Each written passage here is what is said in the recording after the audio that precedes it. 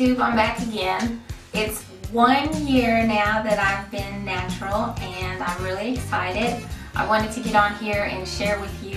I've been trying a couple of new things in my regimen. Some things are still the same and some things are a little bit new, so I wanted to sort of do a quick review and just show you some of the things I'm using now.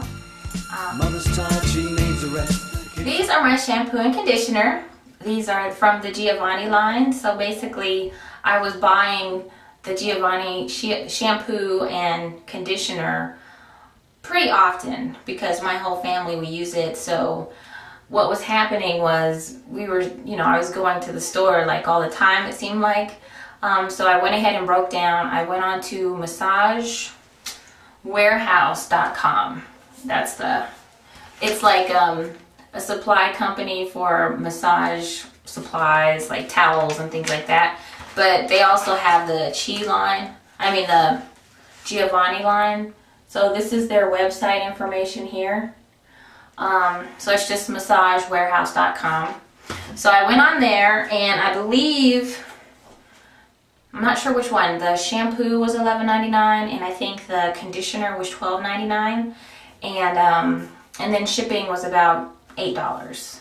So what I got is a liter of each one, and I know that these are going to last us for a really long time because the shampoo, you really don't need to use a whole lot of it.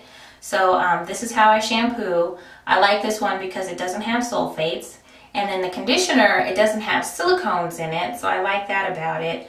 The Giovanni line in general kind of has a lot more natural ingredients, but what I also like about their conditioner is it really helps me detangle in the shower. I use the Denman brush in the shower and I section my hair in 4 sections. So this is a really good detangler, and I also use it as, since it's like deeper moisture, you see on there, it has some protein in it. I also like to use it for some of my deep treatments. So I usually do a deep condition every Thursday, so I do it like once a week or Friday depending on how the week's going, and it's a really good deep conditioner, and you can add stuff to it. You can add olive oil or something else in there if you want to even add more to it to deep condition with. So that's my shampoo and conditioner. I mentioned that I do deep condition once a week, at least once a week. This week I'm going to be flat ironing my hair, so I just deep conditioned the other day, and I'm going to be deep conditioning right before I flat iron, which is something I make a point to do to try and help protect my hair against any damage.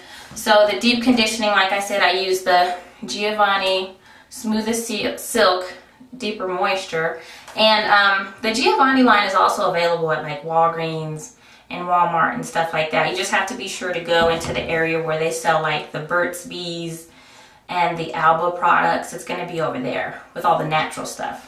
And then the other one that I've been using lately, I've been trying this out. It's the Pantene Relaxed and Natural. It's the Breakage Defense Deep Conditioning Mask. I really like this. This small jar was about $4.76 at Walmart, and I like it whenever I use it. I deep condition under a hooded dryer for about 40 minutes to an hour, depends. And whenever I'm done with this, it leaves my hair really, really soft.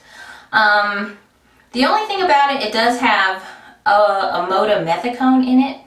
So it does have a silicone in it, but a motamethicone, I've been reading about that one. Dimethicone is a really heavy silicone, but this one, it's not actually soluble in water, but there's something about when it combines with water, it is a little bit lighter silicone.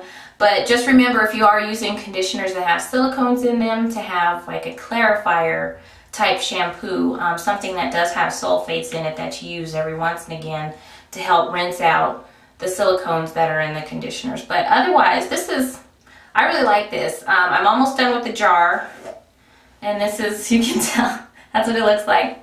And it smells really good. It's like a fruity, tropical kind of smell. But so that's something else that I use for deep conditioning. I'll mention the conditioner, leave-in conditioner by GVP, and it was like $5.99. So I'm trying it as a leave-in conditioner. It's a lot like a creamier type leave-in. and I like those over the spray leave-ins most of the time. The reason why I picked this one up is for my wash and goes. I like to wear this under my Eco Styler. So right now I've only used it for the last week and a half, so jury's still out on this one. Otherwise, the Garnier Fructis, I've been using that still. I'm pretty happy with it. So the next one is the Cantu Shea Butter Leave-In.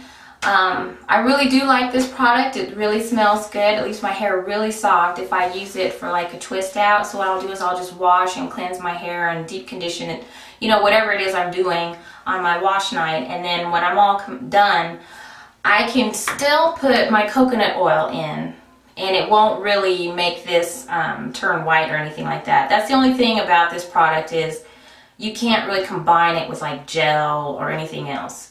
Once this is in your hair, that's pretty much it. So this one doesn't really define my hair enough to curl it, but if I go ahead and put this on as moisture while my hair is still damp, and then I'll go ahead and apply this, a generous amount, and then do a braid out or a twist out, I've really been happy with the results as far as twist outs and braid outs go.